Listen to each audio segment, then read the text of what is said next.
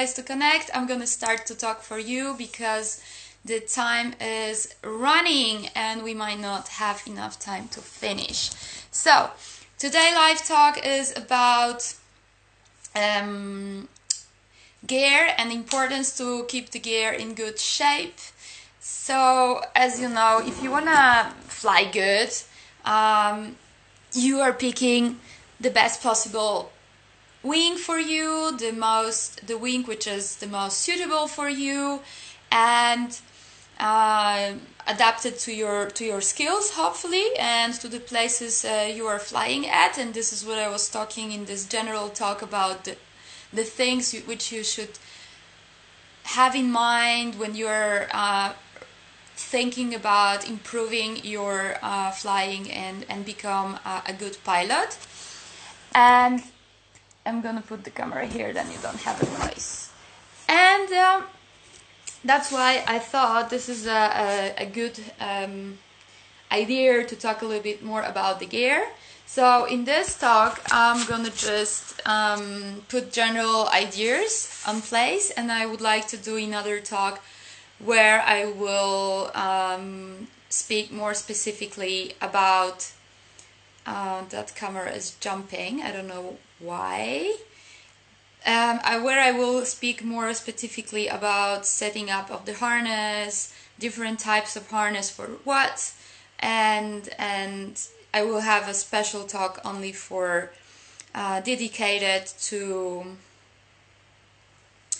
harness. So I hope for those guys in Instagram it's not disturbing you that I'm jumping, but it's because I'm having two things same time going on my computer, so don't worry, it's just internet. Okay, so now we are like still grounded. I mean, I'm in Austria and we are grounded till 1st of May. Our Swiss friends are flying already, so making us super jealous. And we've got again super nice weather today, like this week passing over Austria, and it's really painful to look at the sky in this shape. But still, we can use this time again constructive and send your wing to check. You know, like now all the repair stations like Paraclinic and other places in Austria and some places in Germany and Switzerland and France, I don't know, but for sure in Austria they are reopening and there's making checks for your wings. So this is a good idea to use this time to take care about the right trimming of your glider. Some of you are thinking about making the checks by your own to, I don't know, save money or just for pure understanding how it works. My advice would be, don't do much on your own at the beginning. Try to learn with somebody who, like, for sure, don't do it your own if you have no idea about this, how it works. Just to have an Excel sheet that somebody gave you and try to figure out how to measure and how to put things in place is a tricky business because you might just get it totally wrong.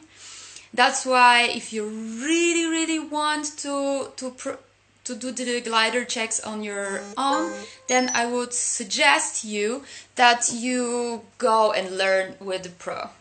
If somebody is so keen to teach you, then just do it with them.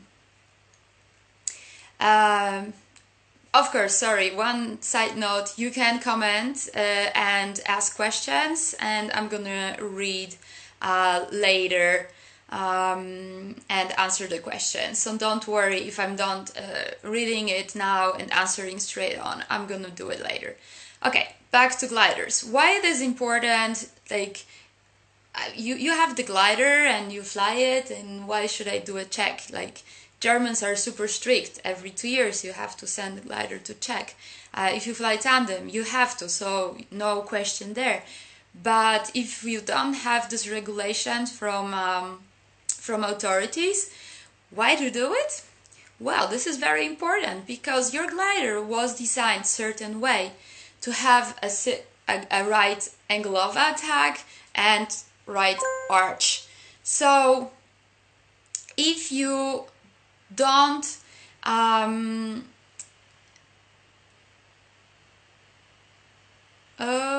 okay.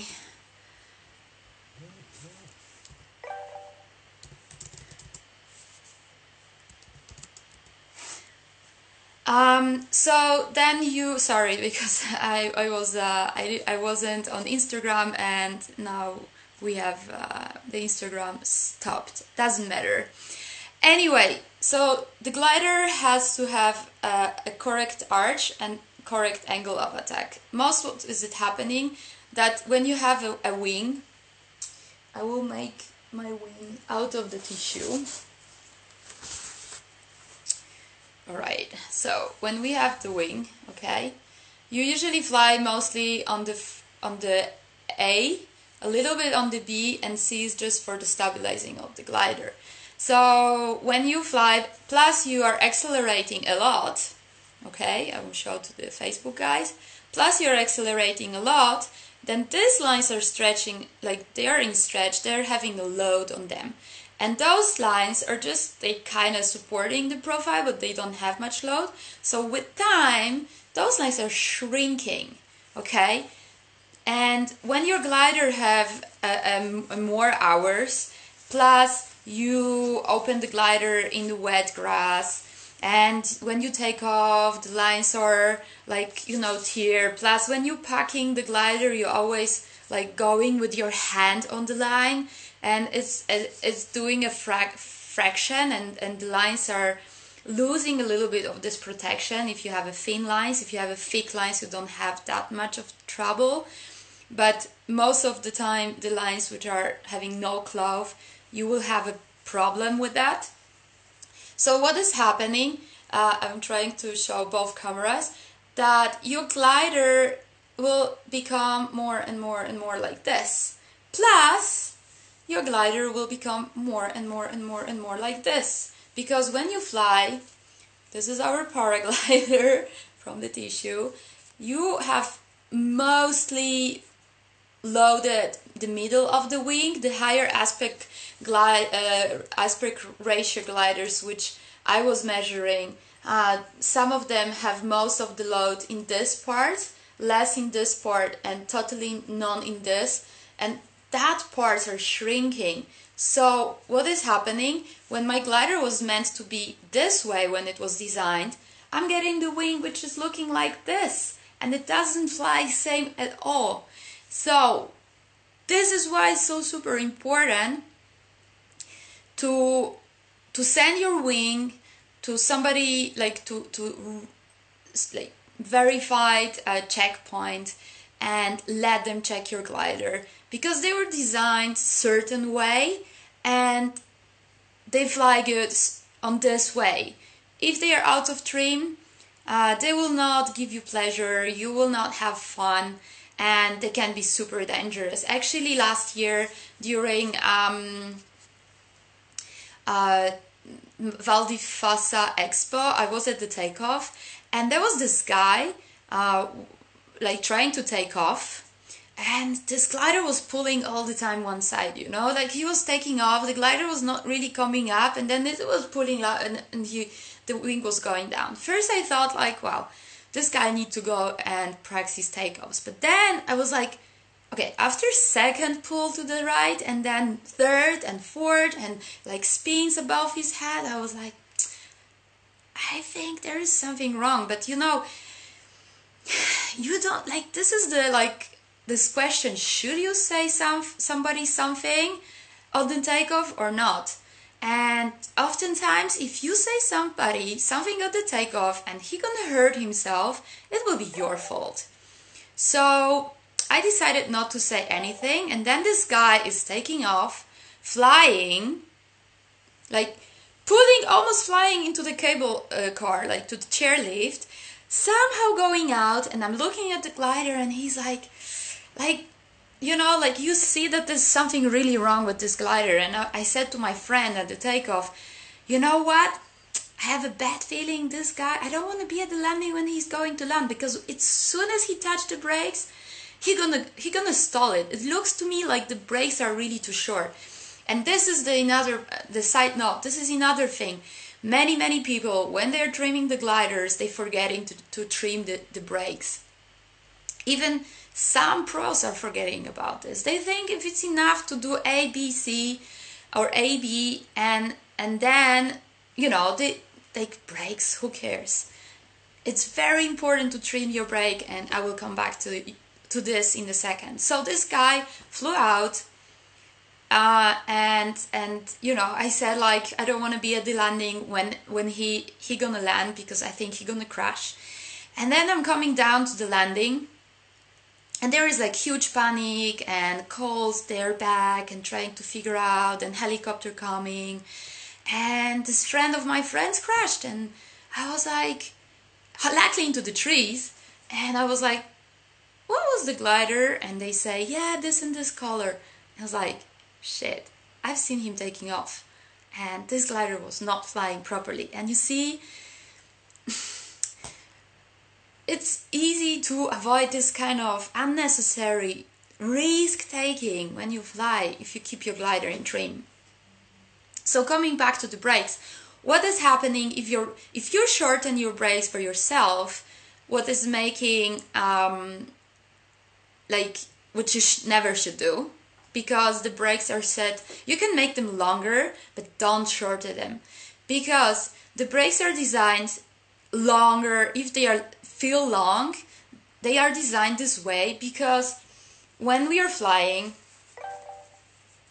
and you want to accelerate, the wing shape is changing, and now most of the gliders are getting this reflex profile. I hope you know what's reflex, and if you don't know, I'm going to do another lecture probably about this. So the back of the wing is keeping up a little bit, like, and then you need this length, this all length of the brakes, so the glider can get the shape which he needs to have on acceleration.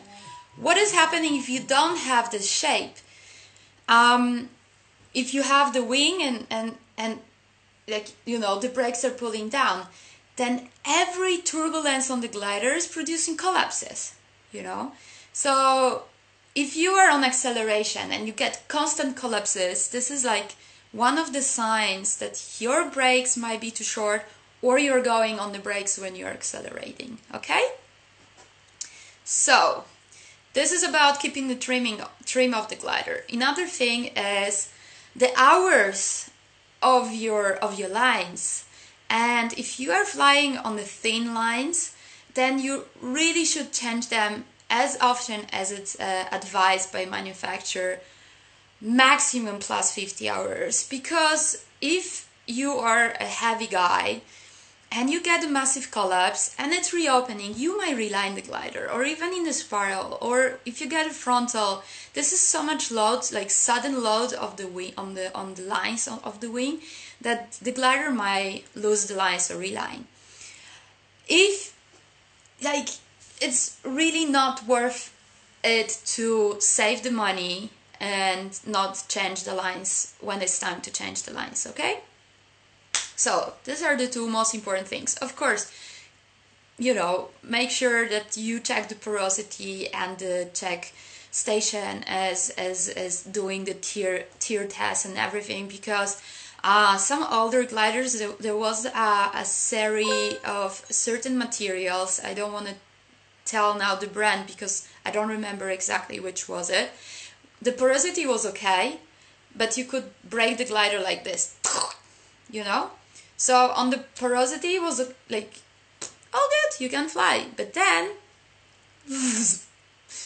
the glider was breaking in your hands. So not only porosity is important, as well, if your glider is still strong enough, it's not going to break. And this all checks are done by professionals in the check stations. So if you want to be safe in the air, why would you do it yourself? Okay, another thing which is super important is of course repacking of your rescue and making sure that your rescue didn't extend the its lifespan.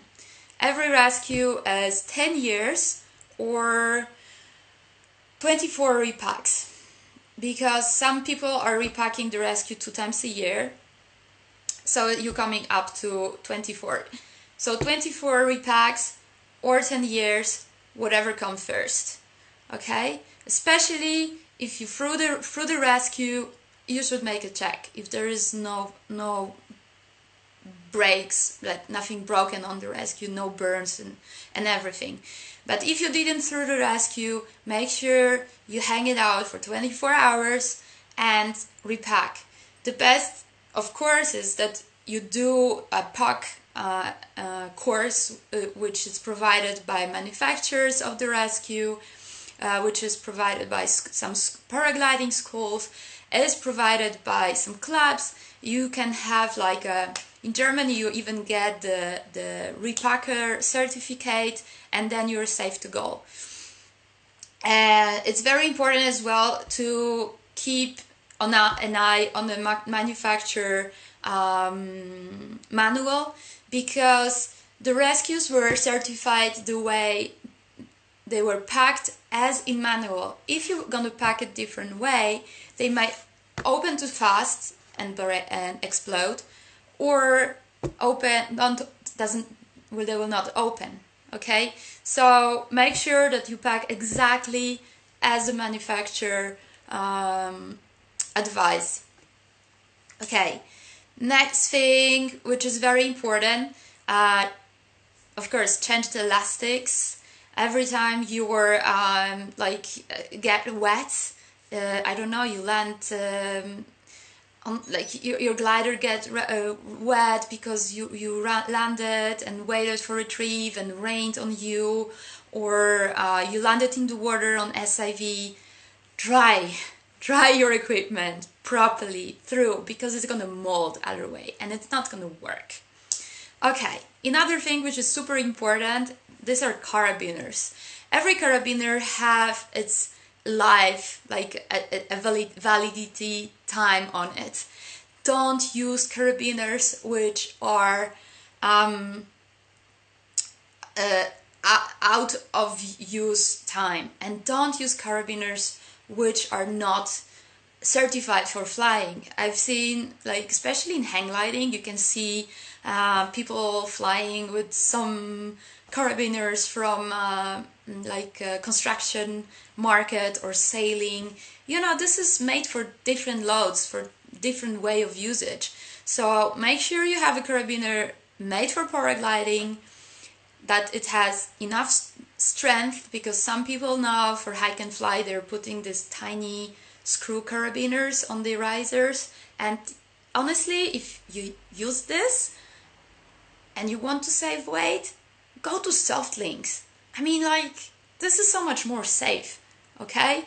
And make sure that the soft links as well have no tears, no fractures, no abuse, okay? And your carabiners, you check that there is no cracks in it. You should not hit with carabiner on the ground, because it's like destroying the material and it's getting weaker. The same is for the carabiners, like the small triangle carabiners on the between the riser and the lines of your glider. Make sure they're closed. Make sure they're not extended their lifespan, and that they're still in good shape. Okay? Good. That said, we're coming from up carabiners to our harness.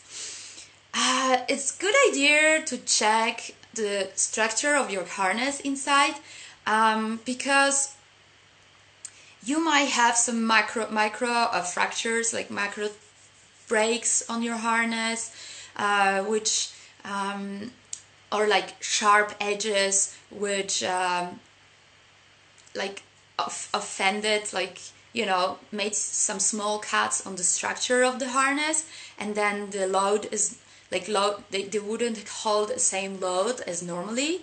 Okay, so it's a good time now to check all of that things and repair small broken parts. Like, you know, I'm constantly breaking my cocoon.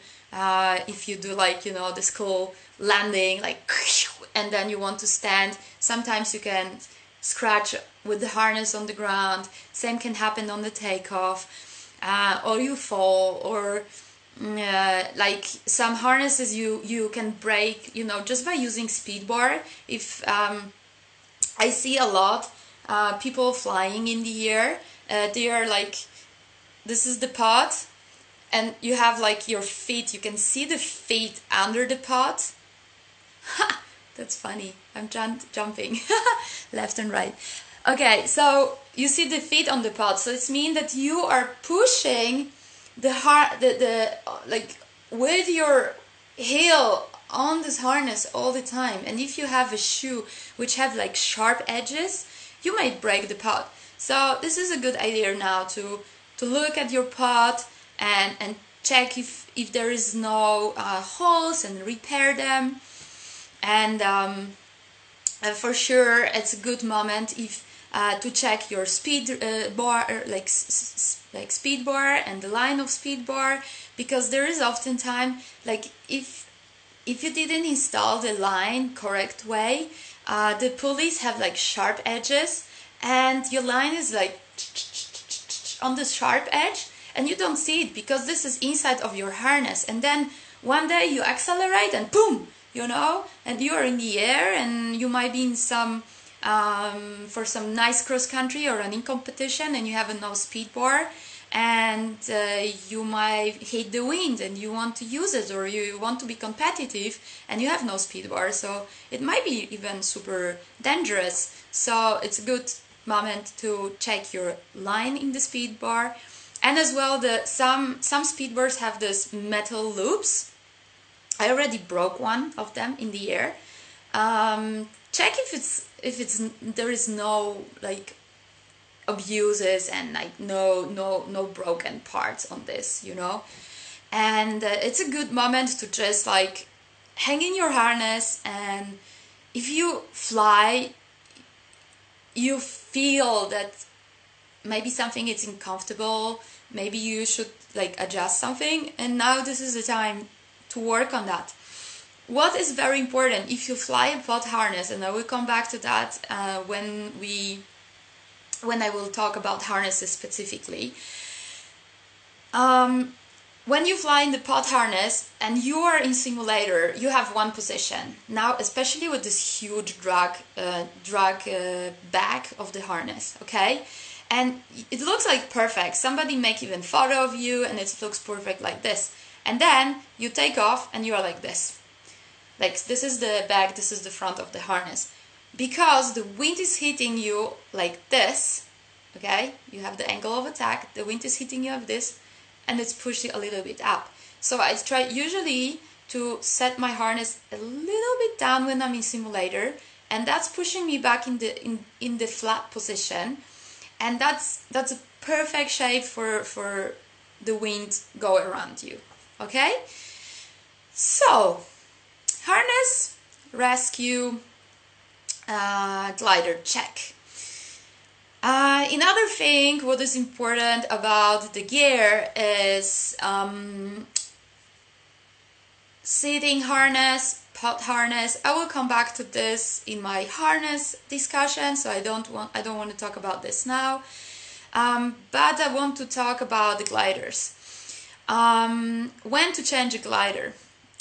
And this question comes a lot.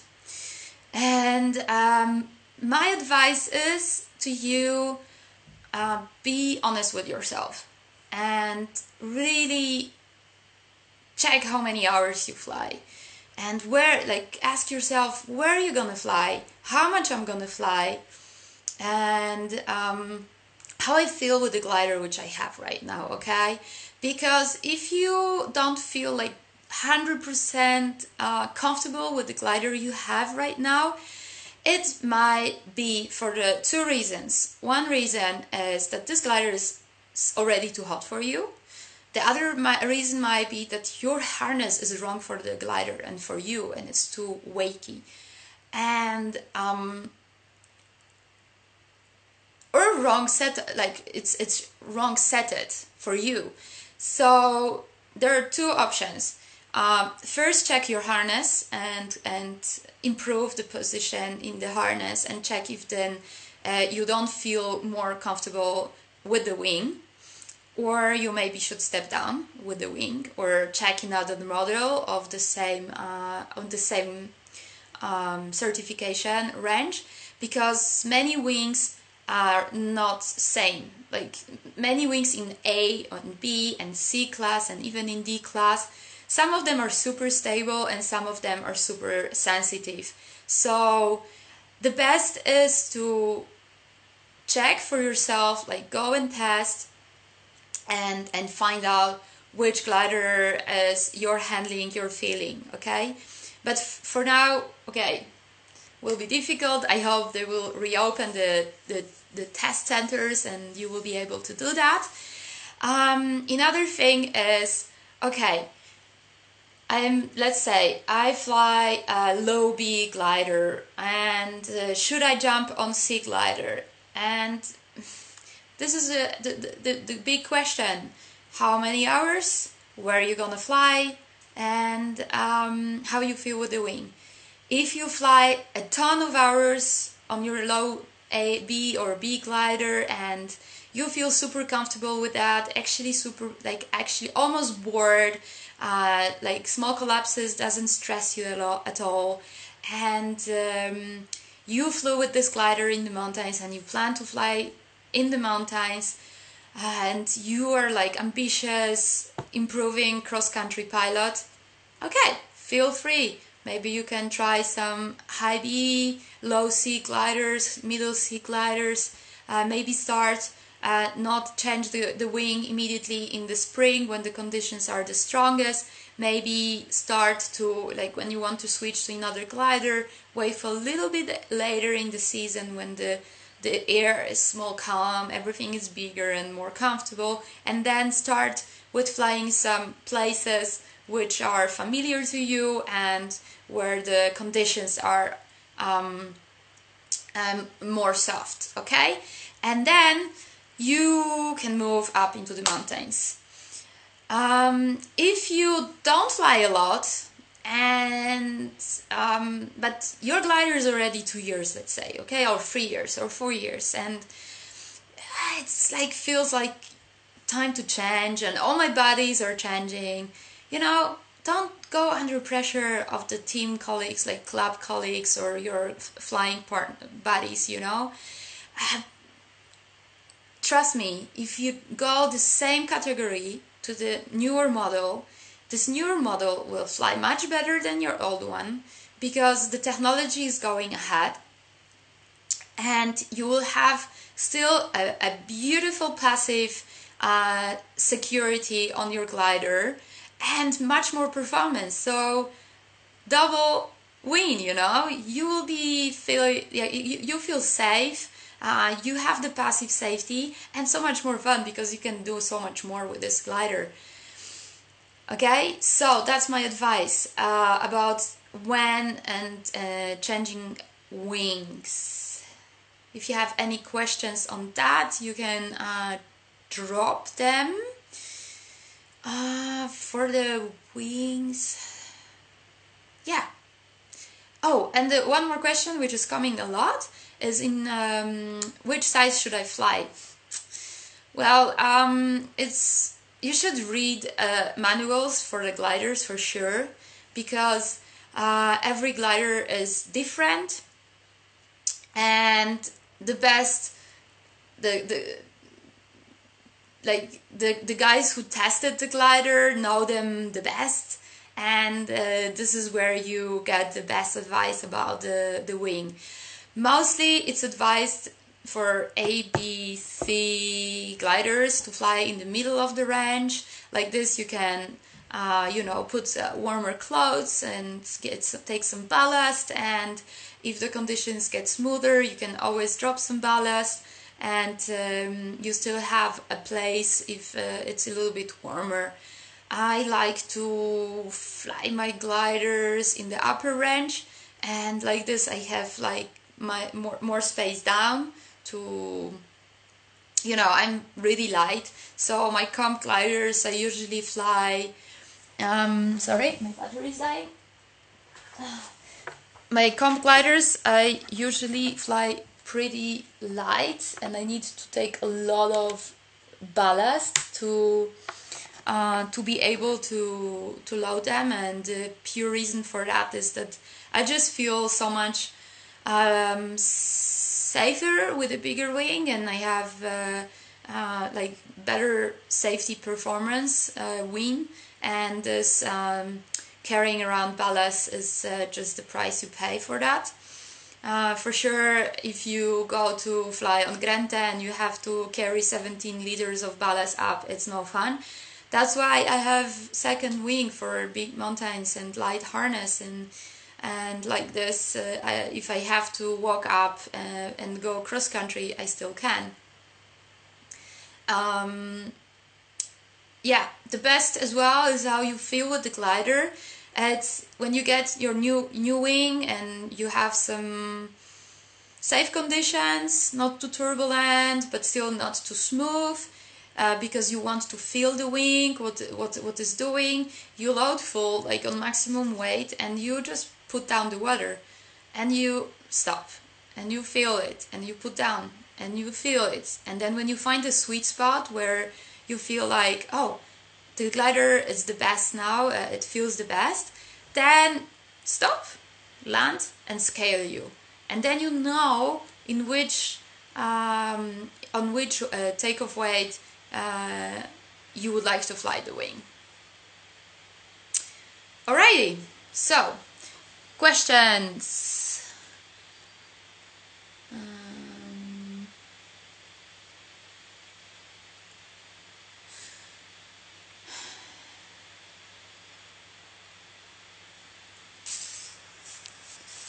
Okay, going through the Instagram now. Oh shoot. Okay, the Patoe Peralta is asking, will you be allowed to fly soon there? Yes, apparently in Austria we can fly from 1st of May legally, so I'm really looking forward. Oh, finally. I hope the weather will work with us. Scrolling.